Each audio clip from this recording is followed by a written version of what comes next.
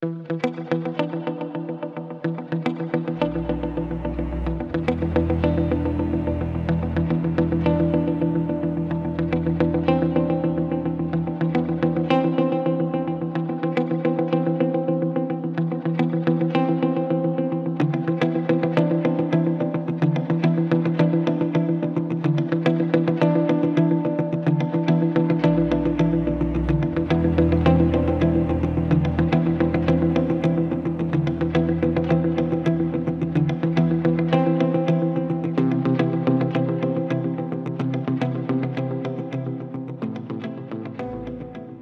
good, the bad, and the ugly.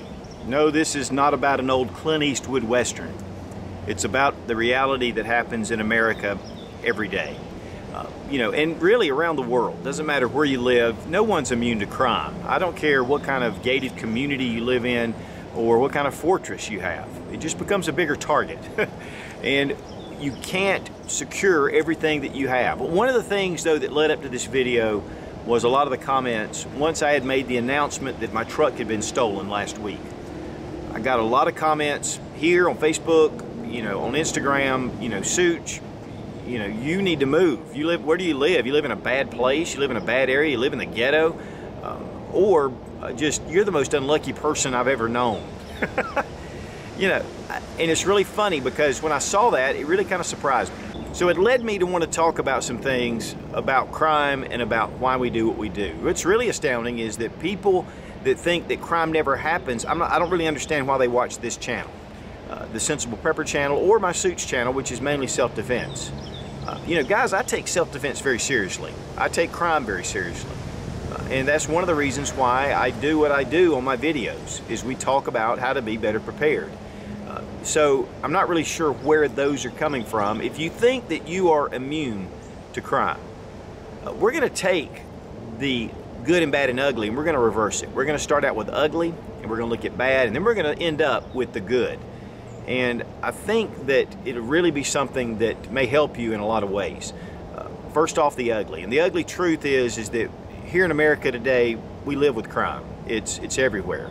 Again, nothing is secure. Just like I said in my 2 is 1, 1 is none video about your bag system.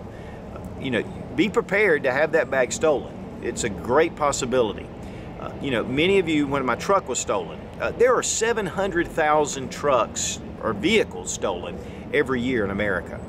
And that's actually from the FBI statistics of 2011, but it gives and takes a little bit here and there, but pretty much that's the case. Houses are broken into 2.1 million times a year. Listen, guys, if you live to be 70 years old, your chances of a vehicle being stolen, and that's during your driving time, is 20%. You have a 20% chance, 1 in 5 chance your truck or car is going to be stolen.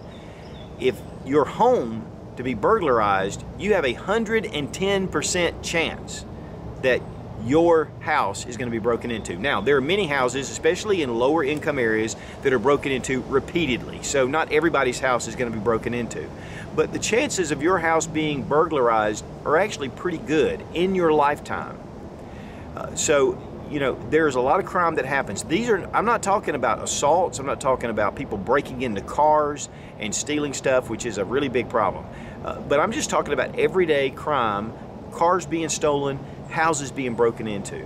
And so these are statistics that you need to keep in mind, because what happens is we look at what's happened to us in the past 5 years. Well, guys, I've not had a house broken into in the past 5 years. I've not had a car stolen in the past 5 years. In fact, this is the first car I've ever had stolen at my age. It's the first time my house has been broken into at my age, except when I was a little young child. When I was 5 years old, we had some teenage kids that broke into our house and put Bengay in the aquariums and vandalized a little bit and then left, but nothing really even taken. You've got to realize that crime, though, over your course of lifetime is what we're really looking at being prepared. If you're in a bad area, your chances of those things happening are greater. But as far as where I live in a very nice area. In fact, my wife's family has owned this property that I'm on right now for 30 years. And, we've lived here in relative peace. There have been some instances where things have happened. but over 30 years, I think we've come pretty much unscathed. There's a house development behind us where there are $1 million homes. It's actually a gated community. They had a home invasion about 6 months ago. So it doesn't really matter where you live. You know, in fact, I used to go to yard sales and find really cool things, you know, antiques and guns and all kind of military surplus stuff. I would always go to the really nice neighborhoods because I knew that's where the good stuff was. And don't think that criminals feel the same way. They're going to those nicer areas for the good stuff. And with the more drug abuse that's happening and just the things that go on, those things increase, but they ebb and flow. So really, you know, living here in America, crime is pretty much a way of life. It's something that you're going to have to deal with sooner or later. No, not every day. You have insurance on your vehicle, you have insurance on a lot of things, life insurance, not because you're going to have to use it every year or every 10 years. But sooner or later, chances are that you're going to need it. And that's one of the things about crime and one of the things that we've had to deal with. Now, the bad is that things were taken. And, you know, we had to deal with that. I've had to deal with my car without a car. I've had to deal with, you know, some of the things that were stolen out of my car, things that were stolen out of our house. It was a bad situation. It really made us feel very vulnerable, and it really made us kind of on edge for a while. In fact, I'm still a little bit, you know, concerned, and it's brought another height of awareness. But it's definitely taken a toll, and it's given us a different mindset.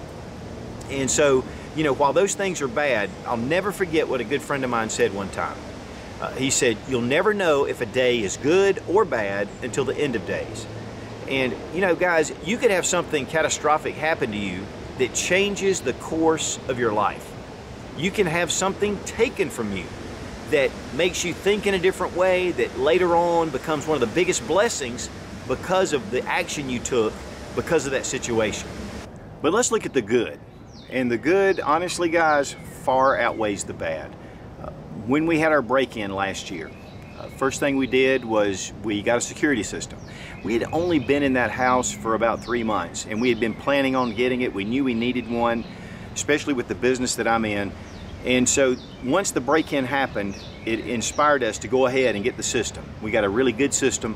One of the things about FBI statistics is that if you have a house that is harder to break into, it's more visible, or it has a good security system, you have dogs, they will pass up and go to another house 75% of the time. Now, there's still that 25%, but the more you fortify your house, the better off you're going to be. And that is a very critical element.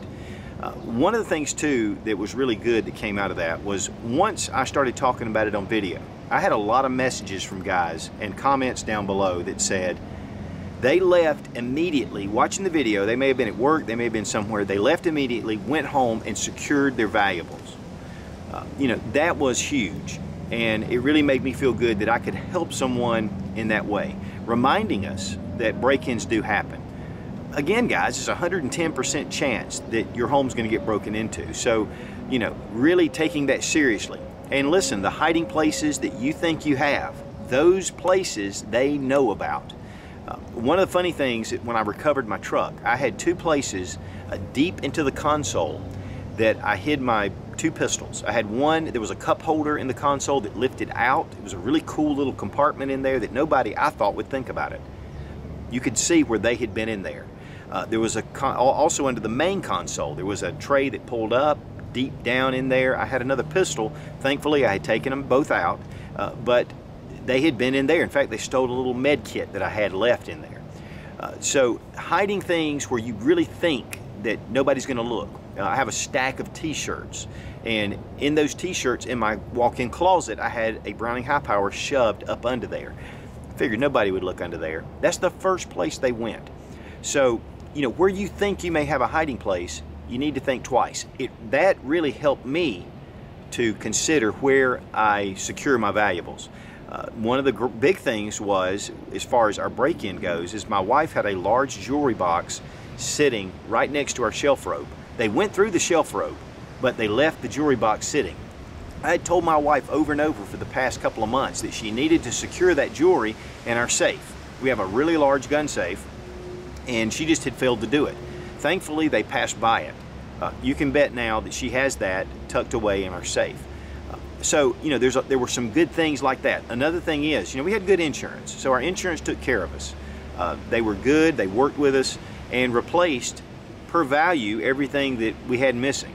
And so we came out on the good end. And then I had a lot of companies that knew about the break-in, that replaced the goods. In fact, Going Gear was one of them. Marshall, he sent me, in fact, because it was a Maxpedition bag with a lot of cool flashlights and some knives and different things, he sent replacements for everything. Tim at Maxpedition sent me a Maxpedition bag, a Fat Boy, to replace it. There were AR-500 armor.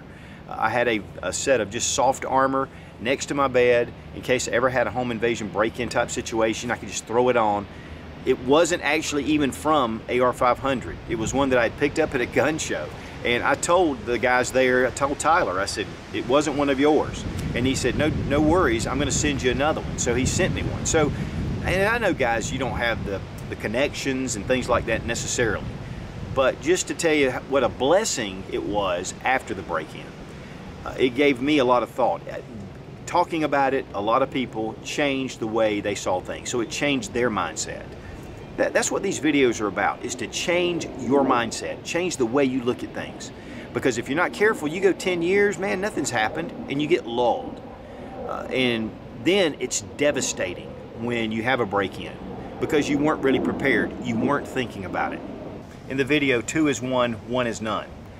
I gave a lot of examples about actual events where people had gotten in touch with me and talked about bags and things they had listened to and heard on the Sensible Prepper channel and on the Suits channel that actually was a huge benefit to them in a critical crisis type situation. This morning, I got a message from a guy that had looked at my intruder defense bag. This is the second time this has happened. And he said, you know, I'm going to go ahead and just put some things together. I think it'd be great just to be ready and prepared in case I have a burglary, in case we have some kind of situation. Last night, he was at home late at night. In fact, it was 3 in the morning. He could hear some voices outside his window, and he looked out and there were 3 men walking down the street. The men went to the house next door and started knocking on the door. He knew the couple. It was an elderly couple that lived next door to him. And he started getting concerned. He started watching, and he saw them start to argue. Then they started kicking the door, trying to kick it in. He immediately grabbed his bag. He said it was a satchel. He put it on. He got his gun out with his light. He went around the back of the house and came out and got him at gunpoint while the police were on their way. He held him at gunpoint. When the police got there, they thanked him for being there and for standing in the gap for him. You know, this is a situation that just, I mean, that to me is why I do everything I do here. I know I do a lot of gun reviews and gear reviews, and we talk about all kind of stuff. But really, the heart of what I do and what really keeps me doing what I'm doing is helping people. That is why I do it. You know, if I can help one person, if I can help 20 people, and you know, sometimes there's a lot of people that watch the videos, thousands and thousands of people. If these kind of things can help them, then it's worth everything. And so, you know, take seriously your security, take seriously how you live, your surroundings. But really, guys, the thing is be a hero. Be somebody who stands in the gap. Be a sheepdog and protect those you love. You know, our military forces, one of the mottos is, you know, to protect and to help the oppressed. You know, it's especially with special forces, helping the oppressed, standing up for those. Guys, if that's the way our special forces are, shouldn't we be that way as citizens? Because we're the core. We're the core of America, doing the right thing. You know, that guy was taking a chance, stepping out, facing off 3 men that were trying to do a break-in. He could have just sat back and let it happen, said, you know, the police can take care of that. And that little poor family could have been abused, they could have been killed, they could have been robbed. And yet he was willing to stand in the gap. You know, I'm gonna tell you something, guys. One thing that I've really come to realize lately is that as we go through life, it's not just about you being prepared, but it's about you making a difference wherever you are. Whether it's driving down the road and someone cuts you off and you get all mad and you're fussing, be an agent of change. Be an agent of just doing the right thing. You know, Back in the Middle Ages, the knights, they were very noble.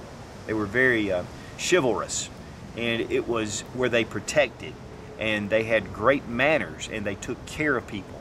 And, you know, they stood up and protected them from enemies. They protected them from burglars, whatever. And these men were held as, you know, great men. What we have had here in America, this country was founded on great men with high ideals, wanting to create a place that we could live in peace, that we could love one another and live with one another and help one another. We may not always agree, we may definitely disagree very much, but we respected the right of the other person to have their say. And I think that's one of the things that we're starting to lose here in our country. We don't want to get involved. You know, we're too busy with our lives. Guys, life is short, and those things that we have, whether they're guns, gear, all this stuff, one of these days we're going to give it to our kids, and they're going to probably maybe keep it, maybe get rid of it. It may end up in the trash heap. That is not what it's about. It's all about protecting the ones you love, loving the ones that you have under your care, and being a good neighbor to all those around us. Listen, a good friend of mine and a mentor told me one time, he said, if my neighbor's prepared, then I'm better prepared. And, you know, it's really important for all of us together to be an agent of change and to stand in the gap. The guy that sent me the message this morning, I want to say thank you for standing in the gap.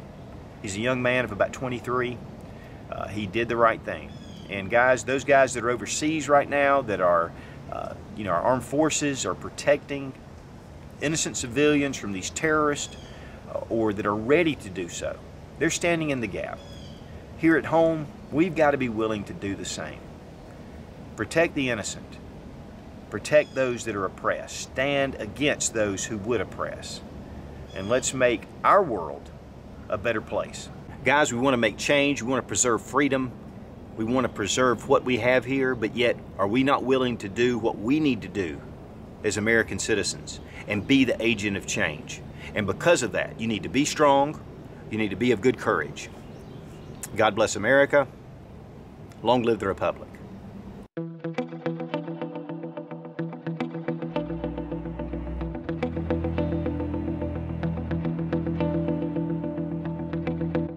So I'm living proof that when seconds count, the deputy sheriff is only 35 minutes away. Guys, we want to stand for freedom. We want to stand for America. We want to stand for our values. But if we're not willing to do that in our own personal lives, what good is it? And for that reason, you need to be strong.